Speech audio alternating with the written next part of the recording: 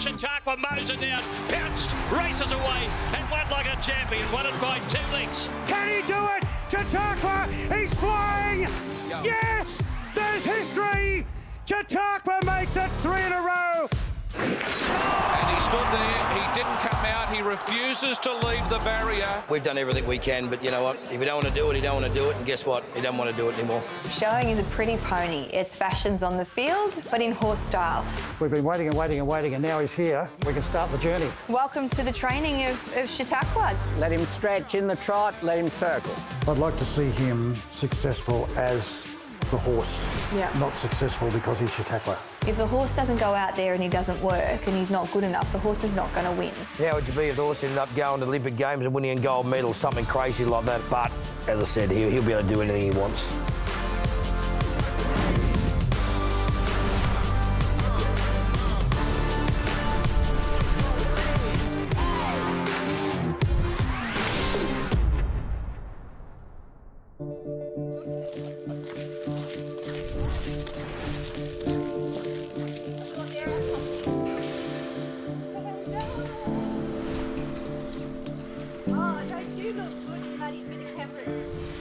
He's always been sensitive with anything that I try and do around his face. So I've normally used baby oil, and I've just started to add some chalk to the baby oil to give him a bit of a look of having some makeup on. So bearing in mind it's probably not going to be neat, like he's going to be out at a show because he still protests it. He doesn't like it. But unfortunately, whether he likes it or not, he's actually got to get used to it. So just rub a bit of chalk into my hands, like so. Then I get a little bit of baby oil and I rub it together. So this is a really good look for me. And as you'll see, it's going to go on and it's probably not going to look that neat when it's on him because he will protest. But this is just something that every time I ride him, I do all the time because he's got to get used to it.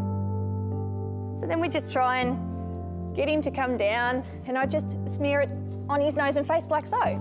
So as you can see, he hates it and it's certainly not neat on him, essentially like what it will be when he goes out.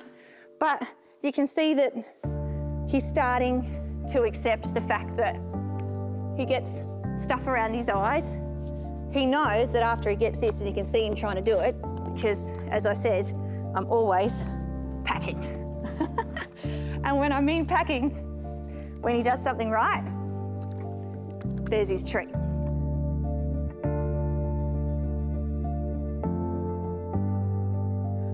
It's certainly not been easy with the coronavirus, very challenging moments, and to be honest, I'm getting a little bit sick of just having to work him in the same space, but I don't think that at the end of the day my journey wouldn't be possible without the help of my riding instructor, Lee Dunstan. He's just been imperative for our training, for me as a rider, keeping myself a little bit sane and telling myself that I'm working towards an end goal, so we can't wait to come out the other side. Good boy. Come. Okay, yeah. Good. Look, I've been a riding instructor and worked on show horses, show and dressage horses for the last 40 years, most of my life, really. When I first saw Chautauqua, I mean, obviously, everyone knows who he is. I thought, this is a horse that could well be a pretty handy show horse. He's got all the attributes. It doesn't just happen immediately that they become from a racehorse to a show horse. It's a process, but he's going along very nicely in that process. A couple of things, you know, he's just relaxing more and more with his work. And the more he relaxes, the better he goes. I gave him a heads up once that there was a possibility that I'd get Chautauqua, and he was quietly jumping for joy inside. So to be able to give Lee a horse that he'd watched all through his racing career with a rider that he's taught virtually since she was 8 years old, I think that it's wonderful for the two of us to be teaming up and trying to do it all again. They're forming a nice little team. He's beginning to trust her, she's trusting him, they know each other, he knows his routine. And horses love a bit of routine, you know, they just relax into that. I'm really liking the way that he's starting to be soft and smooth and enjoying the work that we're giving. You know, like every time we add in something new, it seems like, oh, there's another challenge, and off he runs with it. Look, he has 3 very good natural paces. He's got a good walk, a good trot, and an absolutely stunning canter. The key is for showing that he's got to be able to show these paces in a relaxed manner. and an obedient manner. So that's my job. But I couldn't be happier with how he's coming along. Short-term goals for Chautauqua moving forward would be definitely getting him out somewhere to places where he can work in different environments where he's not comfortable. Here he's comfortable. He knows this is home. So either a pony club or an adult riding club or, as I mentioned before, a dressage day. I'd prefer to keep him away from the shows for now, just because he's not ready, but he definitely needs to be out and moving from here on in. I've had some beautiful champion horses over the years, but Chautauqua excites me because he might be the best yet. I unfortunately last year in December lost my dad to cancer, but prior to that Rob has been someone that ever since I was an apprentice in the industry, you sort of came about and you took me under your wing, didn't you? You've sort of been one of those people that to me has been a real mentor in life, and there's no sort of topic, no anything that I can't talk to you about. And you really... And Vicky Berger. I'd be walking through the mounting yard and people like Sally Wynn or Nikita Berman, hey, Dad, Dad. And of course, everyone around the place calls him Dad. Everyone would be going, what? How many children have you got? So it was sort of, I was a bit of a clappy hen with the kids. For my own dad to realise that in life, with his cancer, he can't sort of be here to look after me, but then there's somebody else here that's taken those reins and will always have my back. And I think as a girl, I'm just so proud that I've got someone in my life that's as good as Rob. Well, I'll put a bale of hay out there or a bale of lucerne out there later today, just in the middle of the yard. Yep. And I'll sit on it, probably for a couple of hours, and just sit on it. I'll probably listen to the races and I'll just let him come up and sniff me, get to know me, know my smells, know, you know, and we'll just get to know one another. And hopefully we start a good friendship.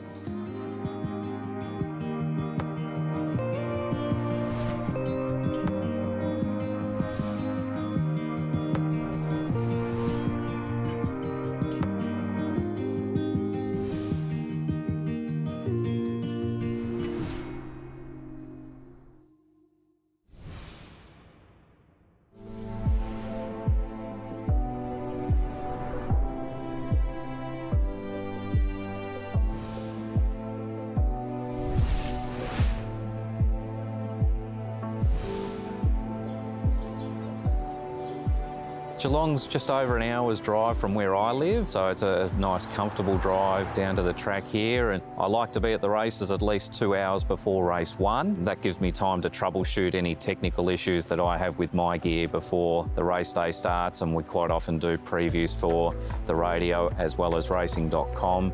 Then the race day gets underway and you get into a process where the runners come into the mounting yard and you see the jockeys line out of the room, and that's when I start to learn the colours for a race, and that's done right up until basically the time that the horses load. The Geelong Callers box is almost right on the line. We're just a fraction before it and we have pretty good elevation, so it's a nice track. The only little blind spot that we have from the Callers box is with the turn out of the home straight with the judges' room between that point and where we stand and call the races from. Look, it's really easy to get carried away with a horse's maiden win, because then obviously they have to go up in grade and try and reproduce that win again. So there are ones that stand out, but a lot of the time even the spectacular victories of horses in maidens aren't replicated again in their career. So I've been around long enough to know to try and keep things tempered a little bit. And the two favourites, with Chautauqua clearly being the standout of the two in the market. This is going to be pretty self-deprecating, isn't it? So this was the basis for me calling the horse as I called it on this particular day. Chautauqua. So it's just a reference online. I hadn't called the horse in either of its two starts, so as I try to do when I see a horse with such an unfamiliar name, I'll do an online search, whether it's via Google. I have a couple of name resource websites that I like to use as well. Chautauqua. That's what came out to me, so that's how I called the horse in the race.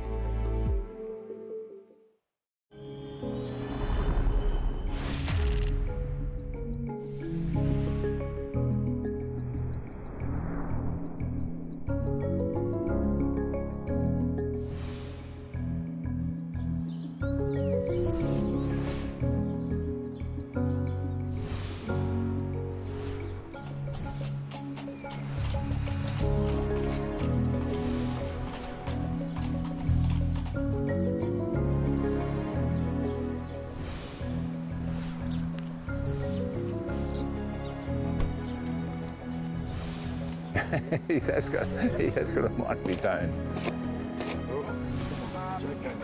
Once he started to have a little bit of a ride around, he was great. Was he? Yeah. Then we got him measured. Are you happy with the way he's going? Oh, look, the work's excellent. Yeah. There's not a week that goes by where Chautauqua isn't mentioned in some form, isn't it, Pete? Nearly every week. Absolutely. You see people and you mightn't see them for 3 or 4 months, and the first thing they ask you is, where's Chautauqua? What's he doing? You know, it's quite incredible. And even in the media, like, there's always something about one of the Hong Kong or the third TJ or something. They just keep playing them and playing them.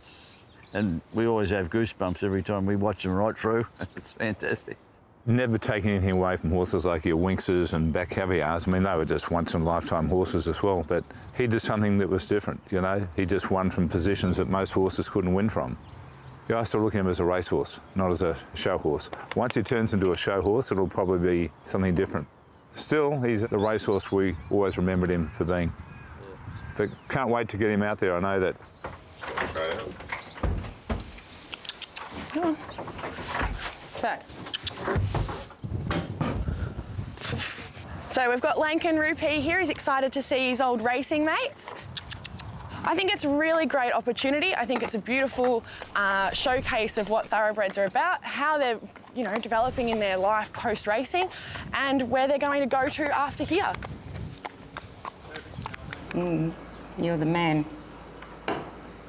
Hartnell, probably his biggest day out, and he's been really good. I'm actually quite surprised. But no, he's pretty good, so I can't wait to get on him and go for a ride and catch up with the others as well. So, yeah, looking forward to it. And we were saying before that precedence is aptly named. Yeah. With his new career. Can you tell us what we mean by that? Yeah, well, I think he sets a precedence for top horses that have been on the track to then have a life after racing and a second career. So I think it's quite fitting, yeah, with his name there, definitely. Hopefully he'll be able to go out there and show the boys some of the things that he's learnt over the last couple of years, and it's all things for them to come forward and learn and do as well. Just let them stand together like they're in a lineup. He's fast, just like you, bud. Be nice. Be good. Can we have some bets? Make it interesting. So guys, look, 5 minutes of just walking. Do some little loops, little serpentines, that sort of thing. We're going to work out about 30 metres from that path over there, all this kind of mode area, okay? Casey, you lead. Am I leading, am I? Go, Sharks. Pressure's on. Here we go. Round we go. Just increase and decrease the circle, and then once you've done that a couple of times, change rein. That's what we want. We're off. Down and go, Sharks.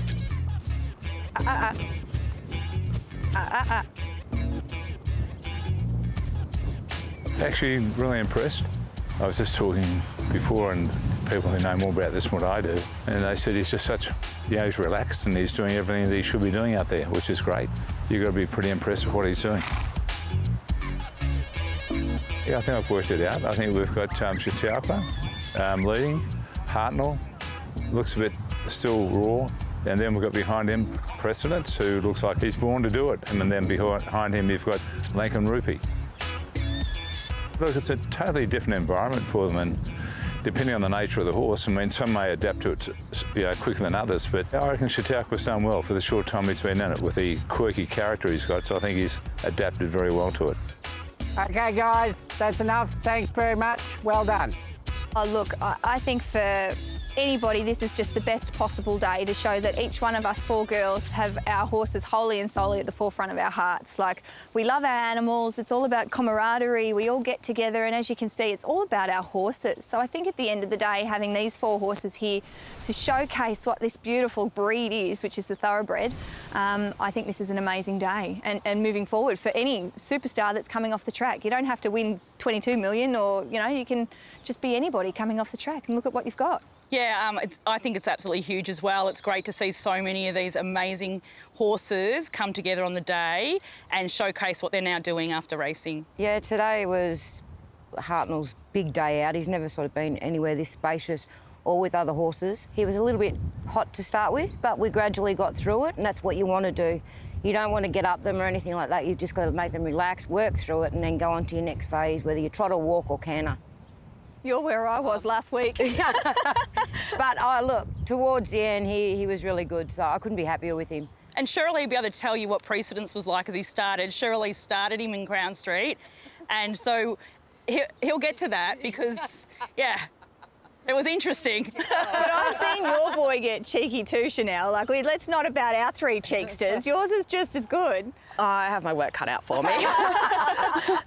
Let's put it this way. It takes a patient rider with these 4 horses, let me tell you. And I think all of us are oozing patience, are we not? Yeah. I think it's fantastic for them to get out and to be able to not only show what the thoroughbreds can do, but Lankin in himself was his own champion, and every single one of them are.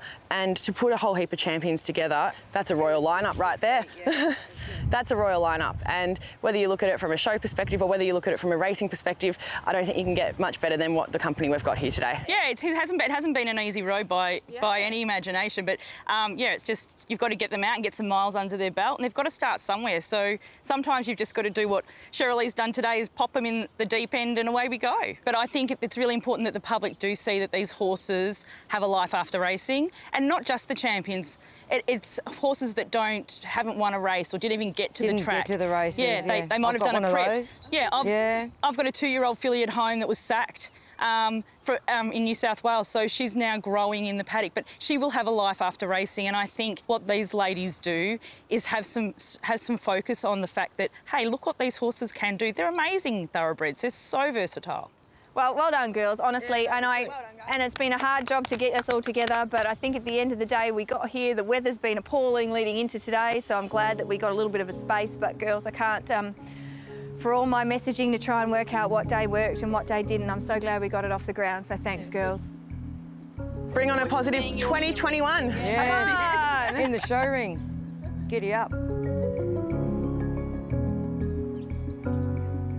I think I couldn't be happier with how he's performed for me today, and I think seeing that, it's probably not too far now until I decide that I might bring him out. So he's given me a really good day, and he's given me confidence that he's not going to make a deal of himself whenever he goes out. And I think that all things moving forward, we're not too far away from stage 3 is the Chautauqua story. Venture to say he's the best horse competing here at Geelong today. He can go on and win plenty more off that.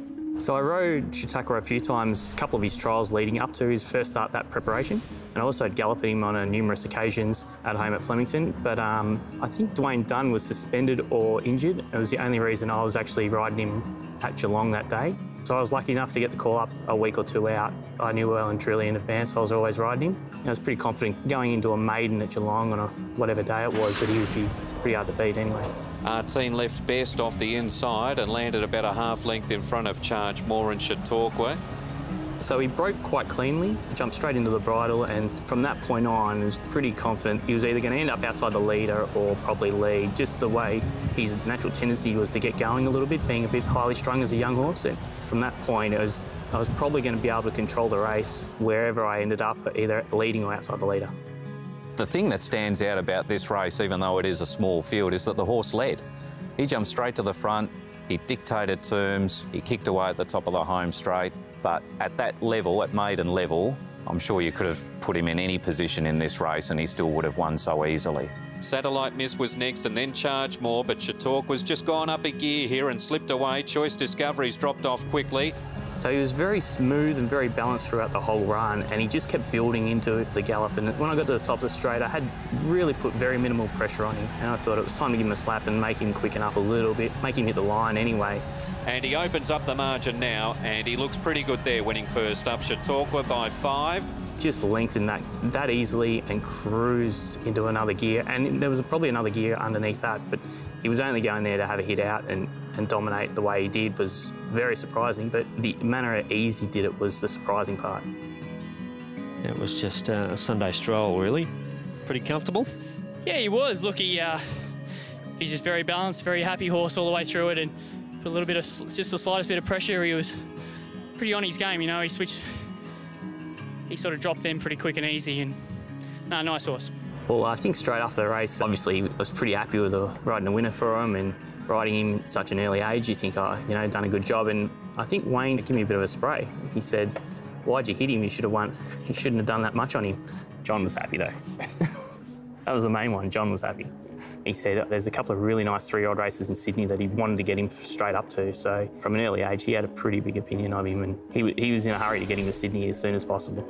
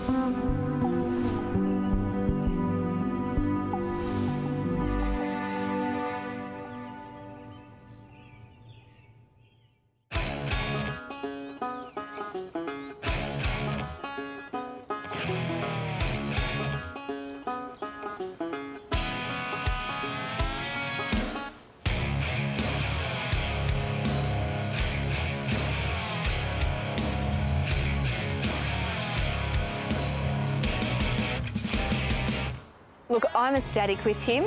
It was always going to be said that manners may be the driving force behind him. I just wanted him to behave.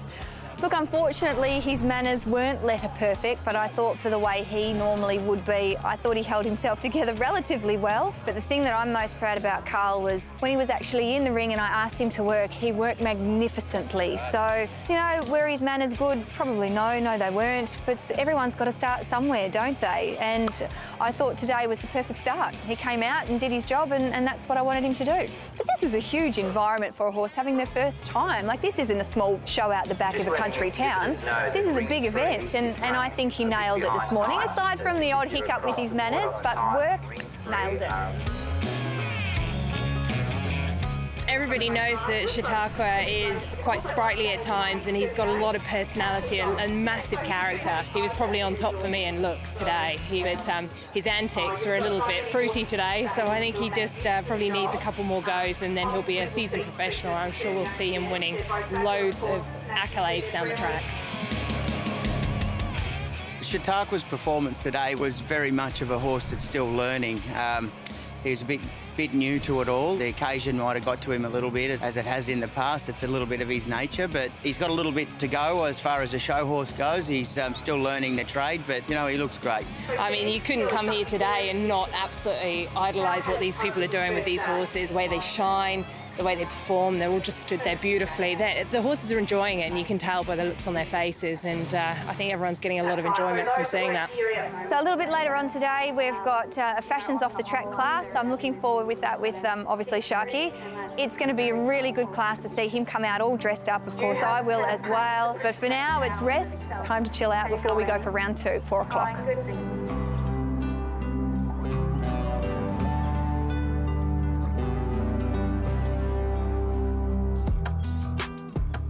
Unlike Chautauqua that everyone knows in the gates, whilst he's out in this sort of an environment, he doesn't really like standing still. So for me, I'll just keep him walking for the moment to keep him nice and relaxed. So it's kind of a different Sharky that you saw when he was racing. He's learning, and today, if anyone saw his manners earlier this morning, he's challenging. His first day out, for me, was never going to be about winning. It was always just going to be about getting him to try and relax, and that's what we're here to do.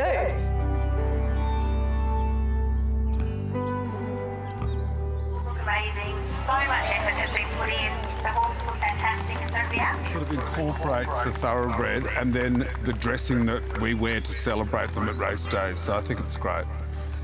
In that particular class, then, what the judges were looking for, they were looking for, like any fashions on the field, style, originality, an outfit that matches the horse. And for me, I think we nailed it. Black and white, it's pretty much the colour of my horse. For the ladies, The runner-up is number 133, Chautauqua and Casey Bruce. So this guy just officially took out runner-up in the off-the-track scenario for Fashions on the Field. Been a long day for him, so I think it's a big carrot now and time to go and relax. And now I can get changed and look a bit more relaxed myself. For me to come out and have a horse like Chautauqua standing next to me, it just feels amazing, and I couldn't be happier with him, and I'm sure that Rob up there is very proud of the day, and I know that his owners will be smiling ear to ear as well. If you're having a bad day, go down and talk to your horse, and they'll listen to you all day. This fella, I don't know how you explain it, he's my mate now.